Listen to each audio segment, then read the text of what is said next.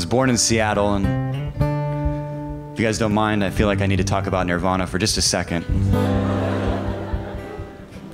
Never mind. That's the best Nirvana joke on the market right now. How do I know that? Because I Googled best Nirvana joke on the market, and the first thing that came up was a tweet that I had posted mentioning that that's the best one on the market. So if you can't trust yourself, and who we trust in these days, you know? God. I feel like I'm sweating like I just got through an Ironman competition. And by that I mean an audition for the movie Iron Man. I'm scared of spiders. I guess that's a vulnerable side of me, you know? I'm scared of spiders. It's not like during the day. I'm scared of spiders at nighttime while we're sleeping. Supposedly, each one of us is swallowing 3 spiders a year. That's like a statistic that's out there. People are talking about it. 3 spiders a year while you're sleeping. They're taking advantage of you. And they're not leaving one spider leg behind. I've never woken up with a spider leg in my mouth. I started grinding my teeth every night. That's just a bad habit I picked up. I'm just trying to keep spiders out. So there's that statistic, we're swallowing spiders. How would they know that? Who knows that? Scientists? Okay, I'll buy that. Scientists, they're monitoring us while we sleep? Okay, yeah. But they don't have the balls to just be like, hey, wake up, man. Hey, wake up, you're about to swallow a spider. No, no, no. Thank God for science, right? Or is that the other way around?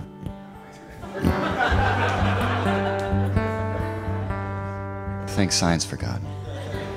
This next song is a song that I wrote for a lost dog. 1, 2, 3.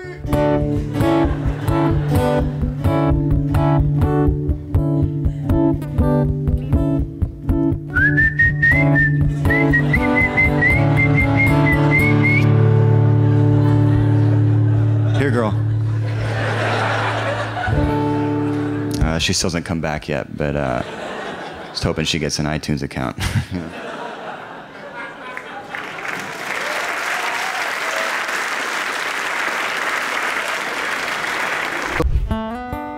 Can we just get a little more laughter in the monitors?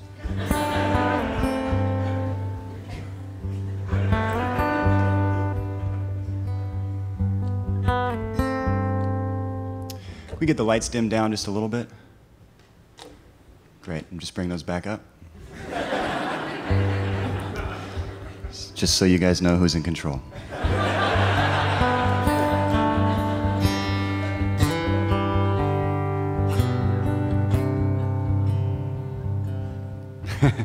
Sorry, I just told myself a joke. It's gonna be a good show.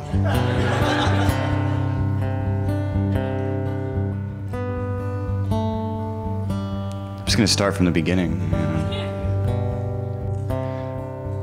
I was born young. Seattle, Washington. As I grew up, just got older, you know. Life.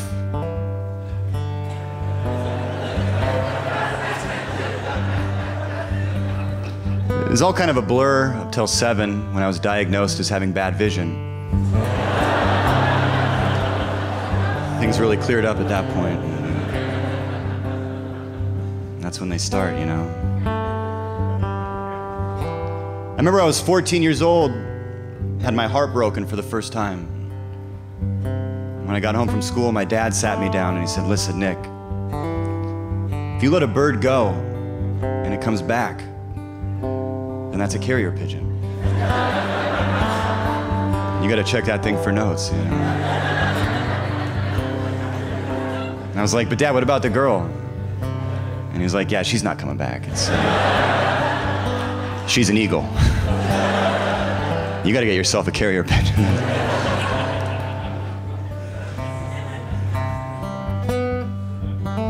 17 years old, got my first fake ID. In fact, about, I guess a week ago, it would have been my fake ID birthday. I would have been 40.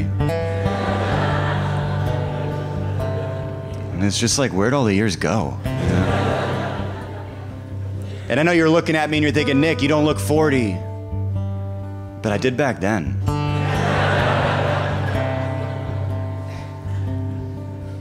I want to be vulnerable tonight, you know? I want to let it all out. I love Sudoku.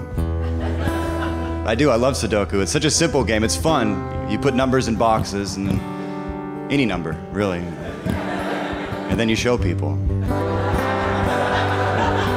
People get pretty excited, you know, because nobody's double checking a Sudoku puzzle. Nobody's got time for that, but I got plenty of time to put random numbers in boxes. Sometimes I'll just go my phone number 10.5 times. You know? Enough is enough. It's the same word. It's spelled the same way, really. It's just like, who doesn't know that? But sometimes when people say enough is enough, I honestly think they're just realizing it for the first time. Oh shit. You're damn right it is. It is. C-sections are like the DiGiorno of pregnancy. Because it's not delivery. But it's gonna still smell like a delivery, you know? That's that DiGiorno promise that you gotta count on every time, you know? I've overcome a few things in my life. Maybe stuff people can relate to, you know? Like, I thought maybe I should talk about when my dad died. I was 6, you know, and how hard that was for me. And he used to always carry around a beer bottle, and just brings back bad memories. You know? No, but I thought about talking about my dad dying when I was 6 and how much that hurt me and affected me, and then I realized he's still alive. That's a lie. In fact, he's like a really great supportive dad, which is kind of a burden growing up. It's just like, stop helping me so much, you know? Like, give me demons somehow. Don't make me make them all up. It's like he flew out from Seattle to see me. He's here tonight. It's just like frustrating, you know? Give me something to build off, you know? Give me a reason to drink. But life is about decisions. Think about decisions. What decisions are you making? Recently I made the choice to move closer to my bank. Just thought it'd be easier to laugh the whole way there. People think you need to be rich to laugh your way to the bank, but I'll just tell you right now, it's about proximity. Just how far from the bank do you live? Can you laugh that far? Because I run and I laugh. I was brought up in the church. I don't really go anymore, but it's still in my life in some way, you know. And sometimes I'll have a dream about the church, but it'll be mixed with new things I do, like my iPhone. Like I had this dream recently where I sat down at church and the preacher came on stage and he just got right into it. He was like all hellfire and he's like, in the beginning, Google created Earth. Now everybody open up your iPhones to Google Maps. Hit current location. And that's where Jesus is.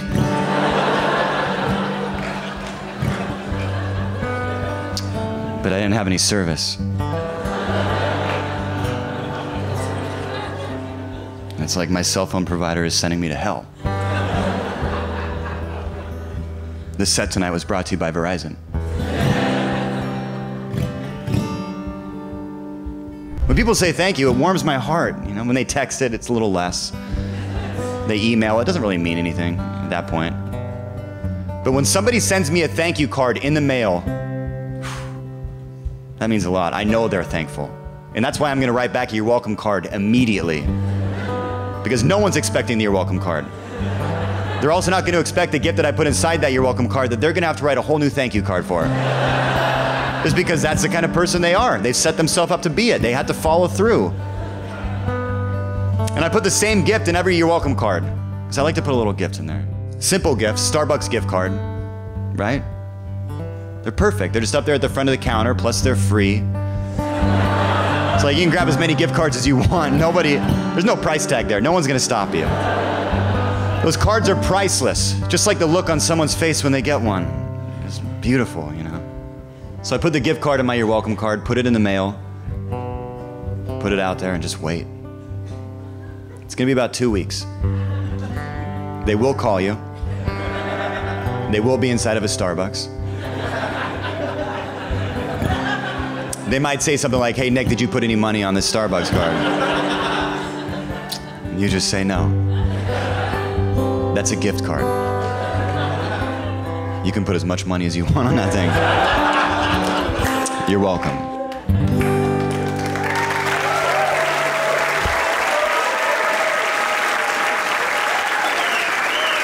Like I mentioned earlier, I break up when I was 14, but when I was 21 was the real life-changing, my life is ruined, girl broke my heart. And I thought we were gonna get married, and I was talking about it all the time, and finally a friend pulled me aside. He's like, listen, you're kind of bumming everybody out. Like maybe just stay home a lot. And then I was like, okay, yeah, no, yeah, totally. Let's go back home and do that. And he was like, I can give you some advice though too. If you get out maybe and do something bigger than yourself and maybe help somebody for once in your life, maybe you will get through it. And I thought, yeah, you know what? Yeah. And it felt like the right time for me to really get out there and maybe mentor a kid, you know? So I went out to an agency, because you got to go through an agency, but the problem is they want to make you fill out all this paperwork and do background checks. And it's just like, hey, just give me a kid. You know what I mean? Like, why not? Just let me try it out. No one, seriously, off the books, just this one. Because I'll tell you right now, the background check's not coming up good, all right? I got a couple citizens arrests that I didn't know were illegal. And it's just like, write it down somewhere, you know? Like, you grow up thinking you're allowed to arrest people, and then all of a sudden you can't.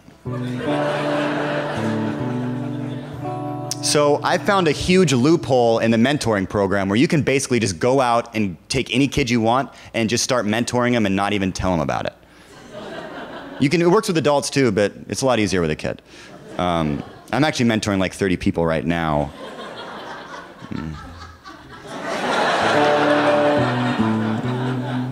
So I didn't have time to hang out with a kid, but I did have time to write him a few letters. And if you guys don't mind, I'd like to read them to you.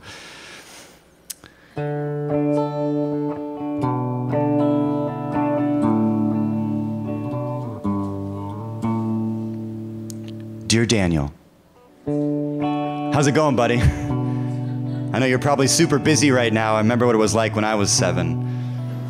It's a crazy year, you know? Happy belated birthday, by the way. I wish I could have been there. I just didn't think it'd be appropriate since your older sister and I aren't technically still dating. You know?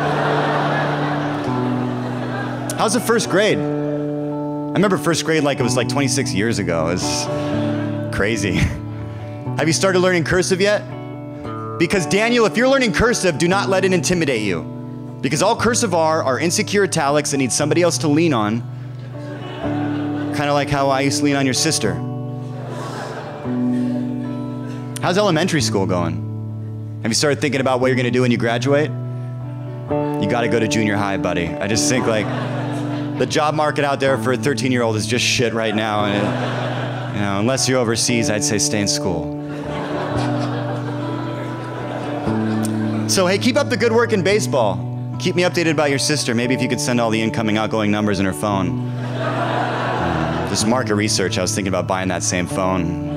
Just needed to know the numbers in it, you know. Durations would be great, but anyway. So, we'll talk soon. All right. Love Actually, Hugh Grant. Just kidding, it's Nick, but you gotta see that movie, buddy. A lot of actors, a lot of plot lines. 2 weeks later. Dear Daniel, hope you're okay, never heard back from you. Just because your sister and I aren't dating anymore doesn't mean you and I can't still be buddies. You probably noticed there's no stamp on this envelope. It's because I put it directly in your mailbox. I don't trust your mailman, and I don't technically know where to buy stamps. How's baseball going? I actually read somewhere that you guys won 2 games last week. It's this local blogger, he picks up T-ball. He mentioned in the article that your sister wasn't at the game.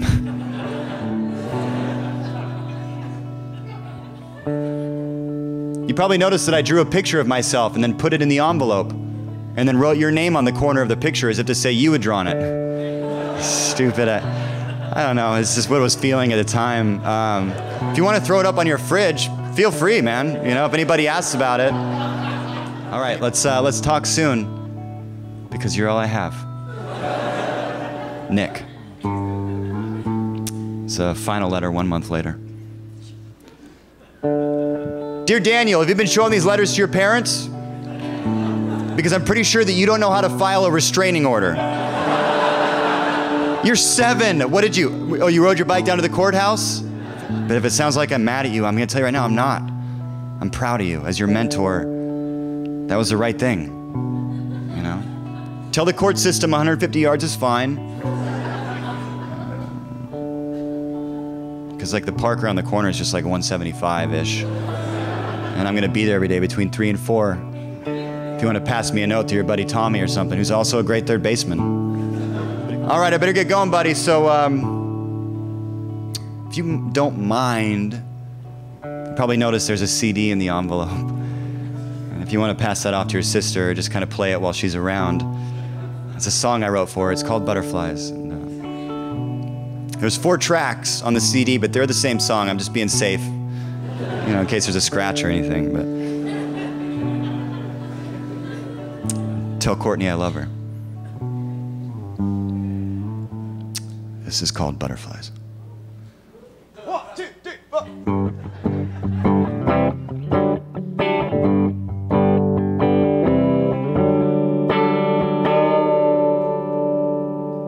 Do you ever think about butterflies? Ooh, I do.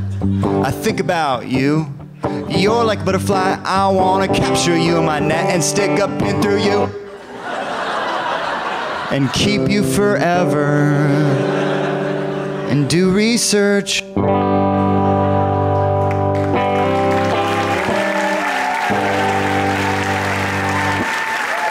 My grandma, my biggest influence. She was amazing. And she graduated college, Oregon State University in 1934. You know. My mom used to always say, Nick, if you work hard growing up, she'd say, if you work hard, you go to school, you graduate, and maybe someday, you know, you could be your grandma. And that's when I knew college wasn't the right thing for me. I don't need school. But she wasn't that smart, you know. Remember, she gave me a gift card a few years back at Christmas, and she said, when I opened it, she said, don't spend it all in the same place. And I was just like, Grandma, you don't understand gift cards. I have to. I'm gonna spend it all at the same time too. I'm not going back to JCPenney. Thanks for the burden. $5 though, thank you so much.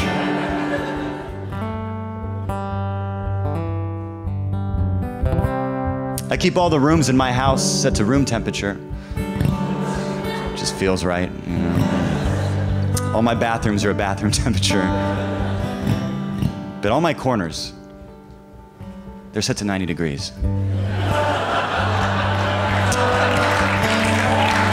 Thank you. We all know it's the right angle for a corner. I don't need applause.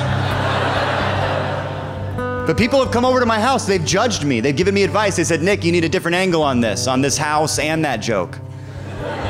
And I could. And that would be a cute house. But I don't like math jokes. I don't think I want one in my special, you know? I'd say 12% of you loved that joke. 12%, wow. I love that number. Other comedians might pull me aside and say, listen, Nick, 12%'s not enough. You gotta get 100% of the audience behind everything you say. I don't look at it that way. I look at it like milk fat percentage, you know? 12% milk fat, astronomical. That's why I judge all my jokes off milk fat percentage. Thank you guys so much for being here. Sir, how are you? Good. Good, thanks for coming out. I just wanna like loosen up just a little bit here and play a game. Oh, all right. You and me? Yeah. Great. Cool. What, let's see, let's play Truth or Dare. Why not? Easy one, easy game, easy game. All right, here we go. Truth or Dare, all right. What's your favorite anti-drug campaign, Truth or Dare? Truth. You said Truth? Yeah. You're right. Thank you so much for playing. That was great. I don't know, I want maybe one more game? All right. This next game is called Ruth or Claire. Ben, bring it up. We are going to show you a picture of an elderly woman, okay? And we're talking 75 plus here, guys, all right? And I need you to tell me if her name is Ruth or Claire.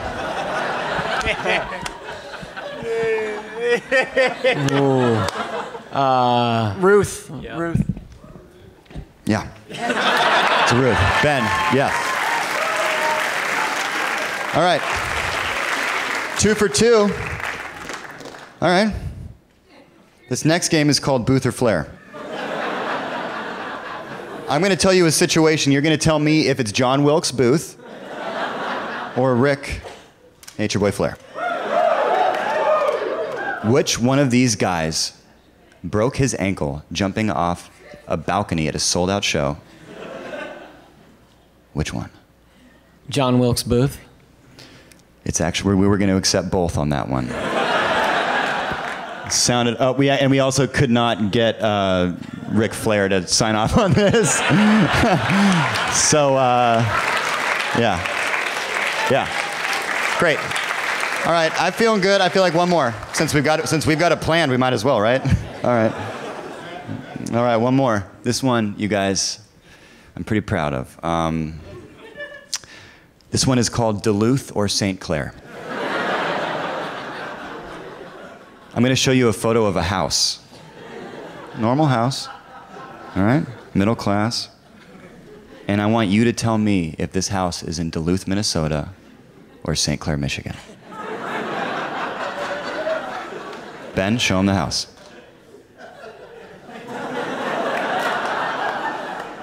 Wait, hold on, show the audience. Ben, show the whole audience. No, Ben, one at a time, show him. You think you got it? Yeah. St. Clair? St. Clair. St. Clair, yeah. It's actually Yakima, Washington. Thank you so much for playing. You were really great. Thank you, Ben.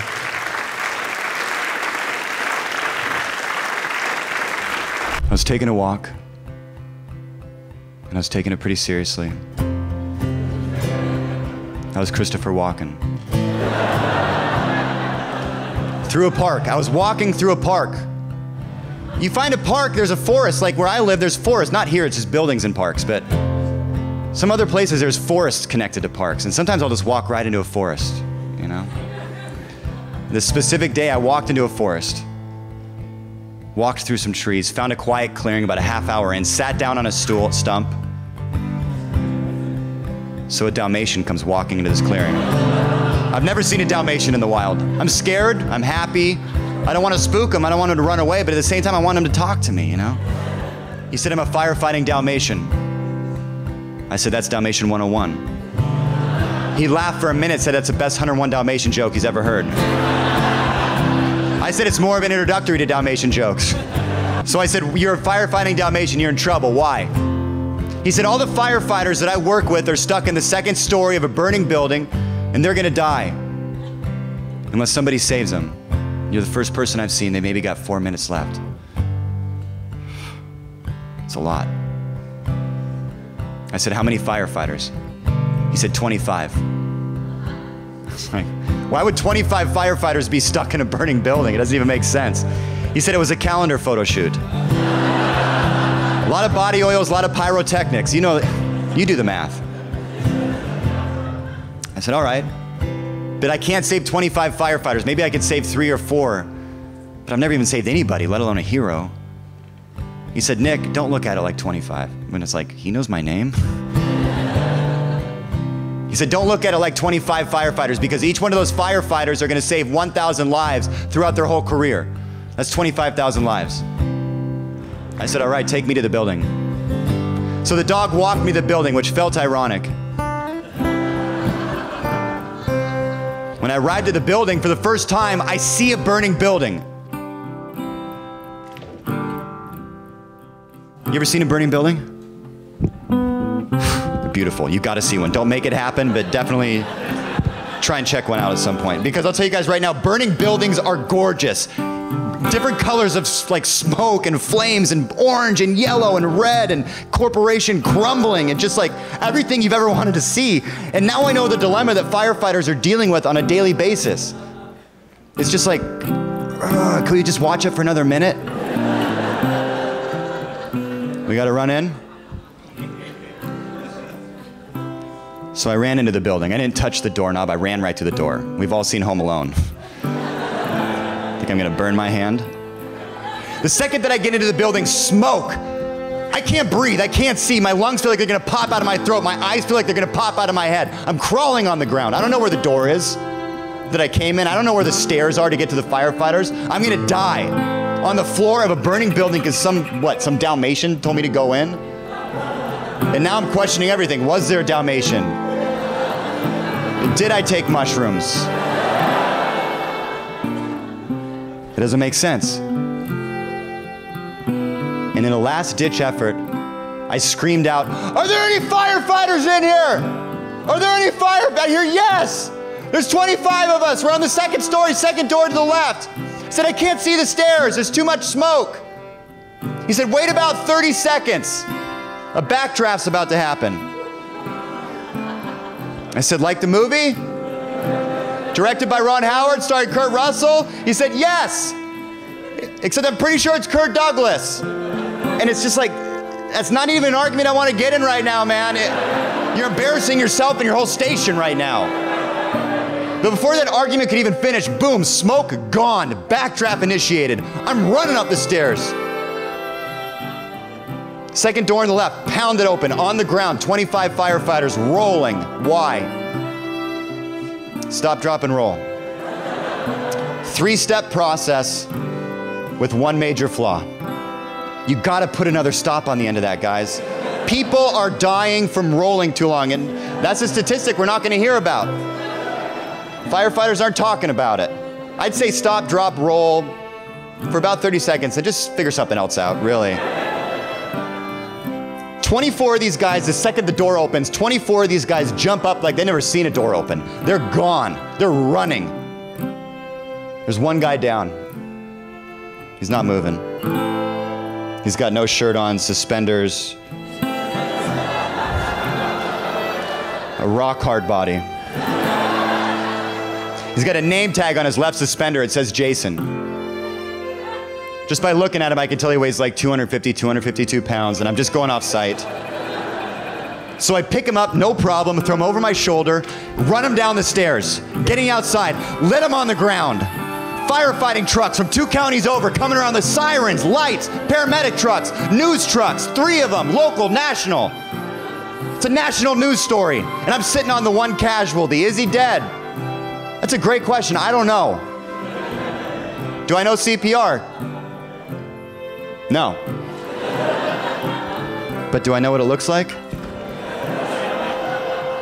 You're damn right I do.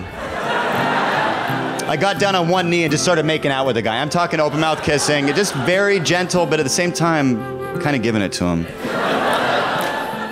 One of the paramedics jumps out of the truck before it even stops moving. Thank God she's on the passenger side. She collapses on the ground right next to me. She says, "Is that Jason?" I say, "Yeah, I mean, it was. I don't know if he's still with us." And she said, "Well, that's my fiance. We're supposed to get married in 2 days." God damn it. So I grabbed her hand and I said, "If he doesn't make it, I will take his place and I will take your hand in marriage." And before she could say yes or no, honestly, no expectations on her. She's going through so much. Before she could say anything, Jason coughs. I don't know if it was my foot on his chest. I don't know what it was. I'm not a doctor. She grabs his hand. She says, "Jason, I love you. I love you. You're not going to want to hear this. I can't be with you anymore. I got to be with this guy that just saved your life." And before I could be like, oh, I kind of overcommitted, I'm technically married, I kind of got a lot of shit going on right now. Before I could say any of that, I feel a hand touch my shoulder. Turn around, it's a fire marshal. He's got 2 cameras on him, they're live. He says, Mr. Thune, I've got 2 questions for you. Number 1, do you photo well? Number 2, what's your favorite month? And I said, you're damn right I photo well. And my favorite month is cover.